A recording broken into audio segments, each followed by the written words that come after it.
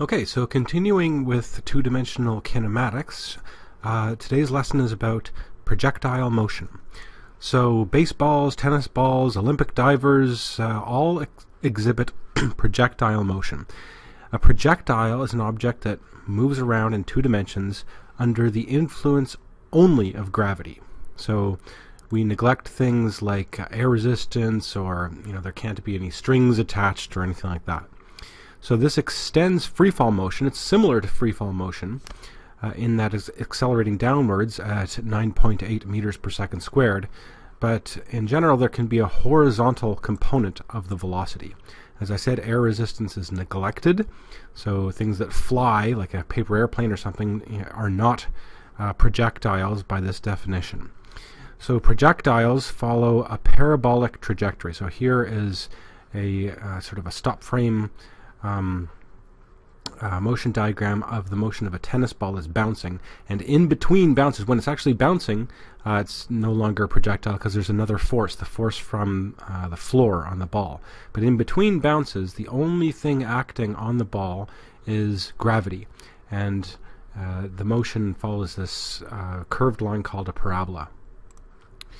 So here's a picture of a guy kicking a soccer ball after the kick. So after the ball has left the person's foot, then the only force on the ball is just gravity. And this red line is the parabolic path. S is the displacement at this point, and we define the y-axis to be up, and positive y up, and the x-axis to be horizontal. So what we do is we break the motion into two components. So the velocity, we decompose that into the x component of the velocity and the y component. And you can see the purple arrows here are what's showing the actual velocity of the projectile, and then the two dashed arrows that are perpendicular are the components. So you add these, the blue plus the red equals the purple. So looking at this, the blue arrows are all the same length. So actually the horizontal motion has zero acceleration, so the x component of the acceleration is zero. So this v sub x is always constant. So this is a property of projectiles, is that whatever initial speed they have, or a component of their velocity along x, is constant throughout the motion. Whereas the vertical component, I'll just look up at that does the same thing that we talked about in free fall. So if something was thrown directly up, the velocity would decrease by 9.8 meters per second every second until it got to its maximum, and at which point the y component goes to zero. Y component of the velocity goes to zero, and then the y component of the velocity goes negative and becomes more and more negative as it falls. And when you combine those two things, you get x and y motions are recombined to give the total velocity, or the just the actual velocity at any point on the trajectory, which looks like this. So the x component is always the same. The y component just does this thing of going, it's positive at first, it decreases until the y component is zero at the top, and then it becomes more and more negative. So let's give it a try. Here is a parabolic path of a tennis ball, which is launched at some initial angle, and it flies between points A, B, and C. So, we neglect or I guess point A is just after it's been hit, and C is just before it hits maybe the ground or the net or something like that. So at point B up here is the velocity 0, okay? Is the velocity horizontal, is the velocity vertical, D is the velocity up and to the right, or E is the velocity down and to the right. So please pause the video, think about it, and then resume. So hopefully you figured out that the velocity at point B is purely horizontal. So remember, the vertical component of the velocity is 0 at this maximum height. But the horizontal component is constant throughout the motion. It doesn't actually change. So just what happens at B is that there's nothing but a horizontal component. So it's on the way between A and B, it's up and to the right. Between B and C, it's down and to the right. But at B, the velocity is directly towards the right. Okay, so let's take a look at the equations for projectile motion. So when you're problem solving, for kinematics, you have the equations of constant acceleration, if you know the acceleration is constant, and in projectile motion, when you neglect air resistance, the acceleration is constant. It's 9.8 meters per second squared downwards. So if you define x to be horizontal and y to be vertical upwards, you have a sub x equals 0, and a sub y is negative g, so it's negative 9.8 meters per second squared, where g, I guess, is just defined to be the constant 9.8. So g is positive, but negative g is the negative 9.8. So the equations look like this. So horizontally, if the acceleration is 0, there's really only two equations for 0 acceleration. The first is that the x position equals the initial x position plus v times t, and the other, it's not really an equation, but you just note that v sub x is constant. So the final velocity in the x is the same as the initial velocity. But for the y component, the acceleration is negative g, so you have these four equations of constant acceleration, where in each case we've replaced a sub y with negative g.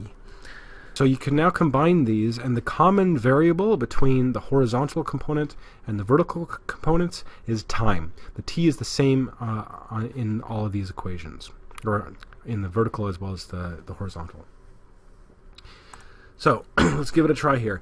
A bullet is fired horizontally at the same moment that another bullet is dropped from rest. Both bullets begin at the same height above the ground. Which bullet hits the ground first? The bullet that was fired horizontally, B, the bullet which was dropped from rest, or C, they both hit the ground at the same time. Please think about that for a moment, and pause the video, and then resume. So hopefully you figured out that they both would actually hit the ground at the same time. So this is the same idea of splitting the velocity into two different components.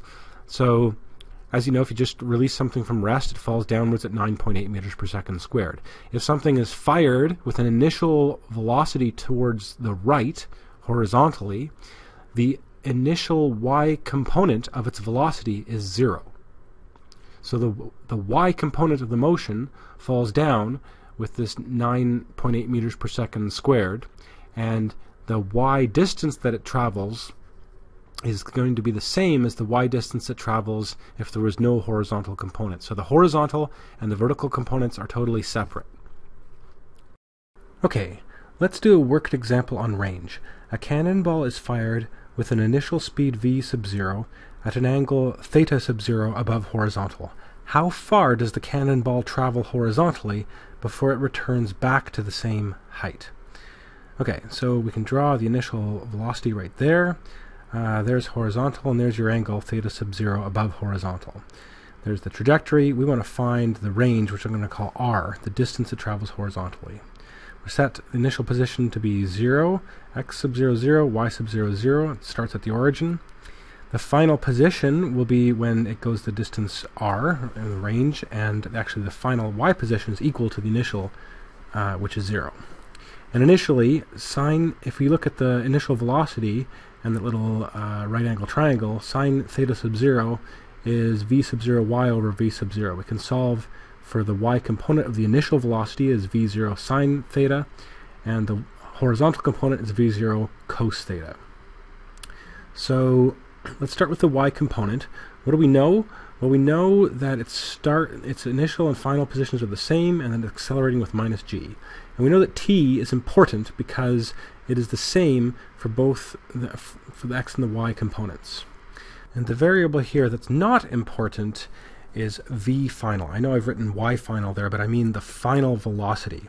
So of the equations of constant acceleration, the one that does not have final velocity in it is the one that we're going to choose for our y component. So that is y final, y initial, v0t minus 1/2 gt squared. So we solve that out. Y final minus y0 is that on the right. Y final minus y0 is 0. The initial y velocity is v0 sine theta. So we can rearrange. We get v0 sine theta times t equals 1/2 gt squared. If we assume that t does not equal 0, then we can divide both sides by t, And then we just get that v0 sine theta equals 1/2 g times t. Solve that for t, and we get t equals 2v0t sine theta over g. Okay, so let's go to the x component. The x component equation is simple. We just use x final as x initial plus v sub x times t, where vx is just the initial, which is v0 cos theta. X final is r, y initial, x initial is 0. So r equals v0 cos theta times t. And we'll take t from our y component and plug it into our x component now. So we get v0 cos theta times what we got from the y. If we combine all those things together, we get 2v squared cos theta sine theta over g. And we can leave it like that, or we can look at our trigonometry textbook and use the double angle formula from trigonometry, which says sine 2 theta is 2 times sine theta cos theta. So comparing equations there, we've got r is v squared over g times 2 cos theta sine theta. That is r equals v squared times sine 2 theta over g. And that is the equation that we will be using for range. So we've just in the example figured out what we call the range. So the range is the distance that a projectile travels until it comes back to the same vertical height. And here's the equation that we found. And if you keep theta sub 0 constant, so fire them all at the same angle, in this diagram just 45 degrees, as you change the initial speed, as you increase the initial speed, it goes further. Okay, so here the red line is initial speed 30 meters per second, purple 40 meters per second, the green is 50 meters per second. It goes further and further the faster the initial speed. If you keep the initial speed constant but vary the angle, you'll find actually that if theta sub 0 is 0, it doesn't go anywhere. You have to have a little bit of, you have to have the initial angle above 0, and then the range increases until theta sub 0 equals 45 degrees. That's the maximum range. Then if you increase theta sub 0 above 45, it goes up and down, and the range is decreased until if you go all the way to 90 degrees, it just goes up and down, and the range is 0 again. So keep in mind, when we derived this equation for range, we assumed that the Earth is flat and the ground is flat and the Earth is not curved, I guess. So when we speak of the range of a projectile on level ground, we assume that the range, r, is very small compared with the circumference of the Earth. But in reality, if the range is very large, the Earth would curve away from the projectile, and actually the acceleration of gravity would change direction to be towards the center of the Earth. So if this dashed line is maybe what we assume is being flat, the actual range would be larger than predicted by the range equation due to this curvature of the Earth. So if we look more, sort of stand back from that, we can see that if we really increase the initial velocity enough and launch something horizontally from a height, it might continue going all the way around and hit you in the back of the head. So if the initial speed is great enough, the Earth curves away from underneath the object at the same rate as it falls. So from the object's point of view, it's always the same height above the surface of the Earth. It falls continuously, but never hits the surface. This is what we call an orbit.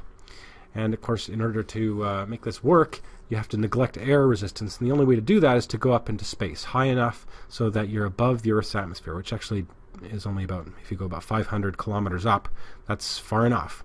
And this is called orbit. This is exactly how satellites orbit the Earth. They are projectiles which are always falling, but always at the same height above the Earth.